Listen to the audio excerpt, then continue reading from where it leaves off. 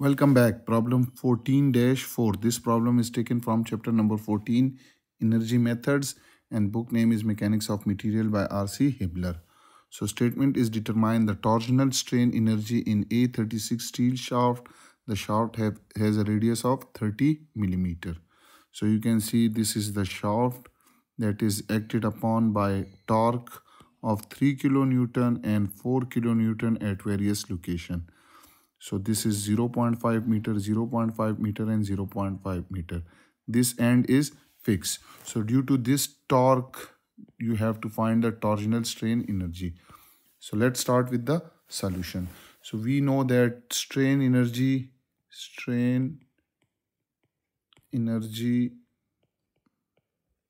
due to torque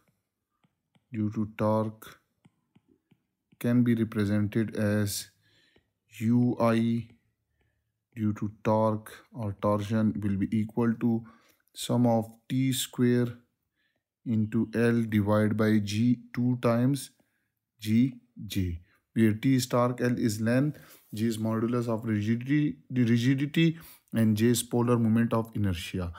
And you can see that at various sections the torque is changed. So in this section the torque will be different, in this section the torque will be different, and in this section torque will be different. So we will take sum of all this strain energy due to this torque. Now we will name these point. Let this is point A, this is point B, this is point C, and this is point D. So what we will do is that first when you will section it between this length AB and draw the free body diagram. So this shaft will be like this. There, this will be the axis. And you can see this is shaft AB. So there is no torque in shaft A, along the length of shaft AB. So torque TAB will be equal to 0. So I will write it TAB is equal to 0. Now when you cut it along the length BC and draw the free body diagram. So for BC, the shaft will be like this. If I draw it like this. So this is point A, this is let point B, and you can see that point B you have a counterclockwise torque. This is 3 kilonewton into meter, and this is the axis. So in order to balance it, we will have a clockwise torque, and this clockwise torque will be equal to TBC. And this TBC will be equal to 3 kilonewton, but that will be in clockwise direction. So net torque in portion BC is 3 kilonewton. Now the last thing is that when you section it at CD, in portion CD, and draw the free body diagram. So for CD, if I draw it again, clear, so this will be like this. Okay, so this is your point A, this is your point B, where you have a counterclockwise torque 3 kilonewton into meter. This is your point C, where you have a clockwise torque which is 4 kilonewton into meter, and this is the axis. So in section CD, the net torque will be 3, which is counterclockwise, plus 4, which is 3 minus 4 is minus 1. So there is a counterclockwise, there is a clockwise torque. In order to balance it, we should give it counterclockwise to balance it, and this torque TCD will be equal to 1 kilonewton into meter, and opposite to the net effect of these two. This is 3 kilonewton and this is 4. So net is 1 kilonewton clockwise, and it should be counterclockwise. So TCD is this one.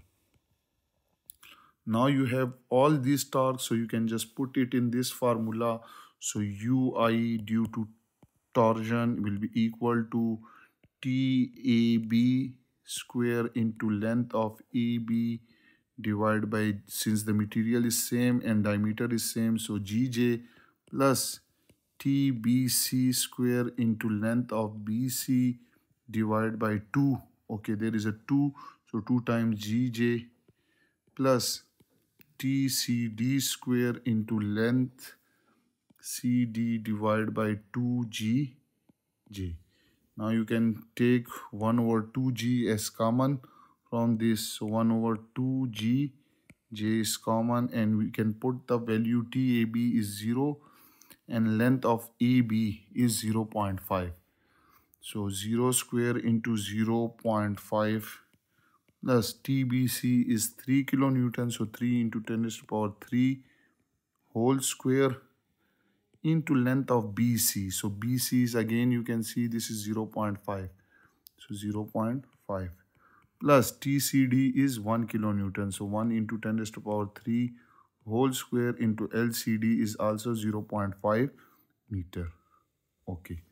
This will give you strain energy due to torsion, and this energy will be stored in the material in the form of work done.